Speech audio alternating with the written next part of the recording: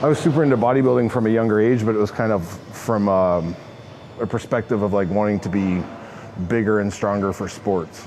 So it wasn't like I idolized those physiques, but I wanted to make it more of like a functional thing. I just wanted to be as big and jacked as humanly possible and play sports at the same time, which kind of go well together with football, which is what I ended up doing. So I started with rugby when I was younger, transitioned into football, ended up getting a football scholarship to the University of Rhode Island.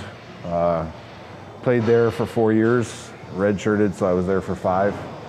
And as soon as I was, literally the day I was done football, I knew I was going to transition into bodybuilding. Like I was counting down the days to when I could not play football again and I could just spend my whole time lifting, because that was like my number one love and passion. Was like, I actually liked lifting and getting stronger and bigger while I was playing football than I actually liked playing football. So it was just a natural transition for me.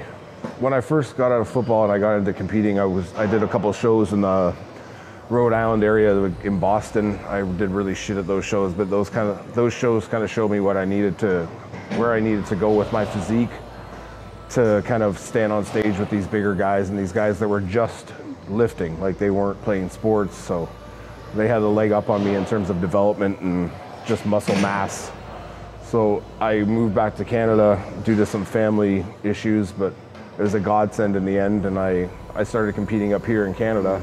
There used to be level systems in the bodybuilding community here, whereas like you had to complete level 1, level 2, level 3 to qualify for a national level show, which is where you could attain a pro card. And I did all that within a 2-year span. And the 3rd year of competing in Canada, I did the nationals in Vancouver in 2009, and I ended up winning my category and then winning the overall for the show, which turned me into a pro bodybuilder. Attaining that status, I did 2 pro shows, didn't do well at either of them. Kind of got derailed with a torn pec and a few other injuries, like a torn bicep, which I ended up doing later, and tearing it again after I fixed it. And the pec was never the same, neither was the shoulder. So it was just I kind of cut my losses. Like, I knew bodybuilding wasn't going to be necessarily for me. Like the higher levels of bodybuilding, I always loved bodybuilding, and I liked lifting, and I loved helping people. So I kind of focused my energy towards helping people get to reach their goals in bodybuilding or fitness, whatever it might be, even women with figure contests or fitness shows, whatever it might be, right? So that's kind of where my passion shifted. So I took my love for what I was doing and kind of instilled it in other people, and found people like-minded like me, as driven as me, and kind of helped them push their physique to the next level. Back together, open the chest deep, fire. Yep. Yep, connect with that whole palm, like it's a barbell. Settle, head back, drive. Wide legs, go. Drop down into that butt, drive out. Yeah, it's like how his arm travels in a path of arcing, but his body's allowing himself he's pushing away from himself, but he's lifting up. That's how it's taught, right? Whereas these people who they peel back and they sit back and they try and throw weight, they never get it. But that's why his shoulders are so good, right? The biggest misconceptions are kind of like my mission statement when it comes to training. It's like I want to eliminate all the, I'll try and keep it PG because I don't know who's watching this, but all the fluff from the industry and these fake frauds who are claiming that they know this, they know that. They do the tagline science-based behind everything, or like whatever it might be. But literally none of them move properly. Very few. Now, I shouldn't say none because I'm going to catch flack for that, but a lot of them aren't moving efficiently, nor are they doing these exercises they're prescribing to people for like targeting a specific area. They're doing it wrong. So if you're doing it wrong and you can't apply it to yourself, how in the world is the person watching going to apply it to themselves? Because you can't even figure out for yourself. So it's like a lot of this, like I preach, and a lot of the stuff I talk about, I want to break down, just smash down the walls of this bodybuilding and fitness industry dogma, where it's like, we do this to let this happen. We perform these exercises for this body part, and those are the only ones we can do. And it's like, no, there's plenty of ways to do things if you think outside the box. Not even outside the box, just do what you're doing in the box better. Stop thinking that like you have to be a robot. And my whole mission statement is to like get people moving better I'm not prescribing a way of working out or a style of how many sets you should do, how many reps you should do, how long your workout should be, whatever it might be. I'm not prescribing that. I'm prescribing do what you like to do and what you enjoy doing lifting, but let's do it better. So let's move better.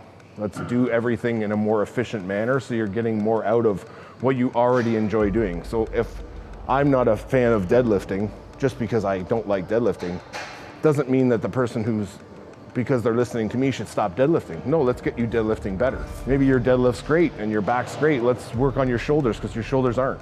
And you're obviously not connecting the way you should, and you're just going through the motions of I do these motions for shoulders and why aren't they getting bigger? It's like, well, let's analyze how you're moving and how the body's responding to that movement and then fix those patterns and you're on your way, right?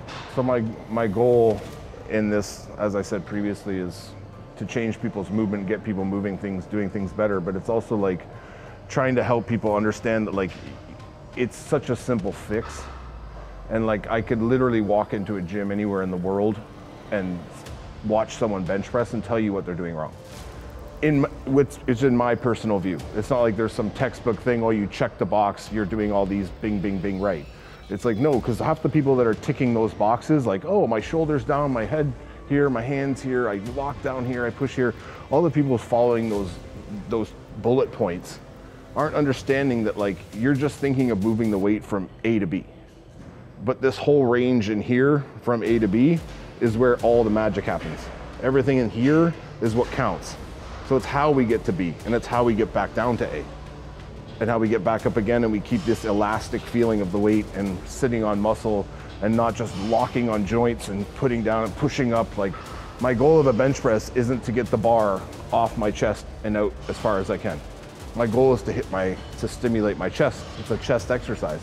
So it's the same if I do a bicep curl. I'm not just trying to pull my hand up and hit my bicep. I have to flex my bicep, and I have to learn how to untense to let my bicep lengthen and pull in.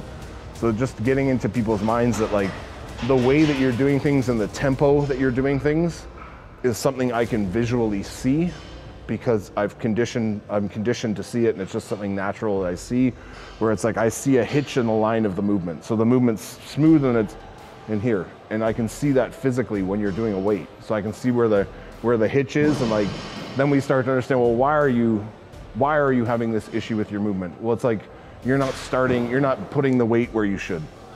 Instead of balancing in your hand, you're locking into your neck and your traps, and your hand's barely doing anything, right? So it's like we have to learn how to, it's just like deconstructing people and just changing these the first thing that moves, or where their head is, or how their hand's angled to their wrist. And you'll see when people have this done to them, it's like this moment where it's like, oh, it's like something happened. And you don't have to tell them like, now you feel it. They're like, no, I feel it now. Like I understand, like now I understand where my back is. I've trained my back. You've trained your back for 10 years, 5 years, and you've never felt muscles activate in your back and seize up because they're working. It's just been a matter of pulling something to you and letting it drop away, and this act of doing the movement is just going to elicit results, which is, so we need to get so far away from that thinking that it's not even funny. So I'm Mike Van Wyck, IFBB pro, bodybuilder, and now I'm turning into a coach, I could say.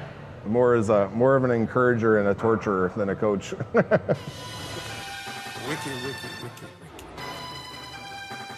Wicked.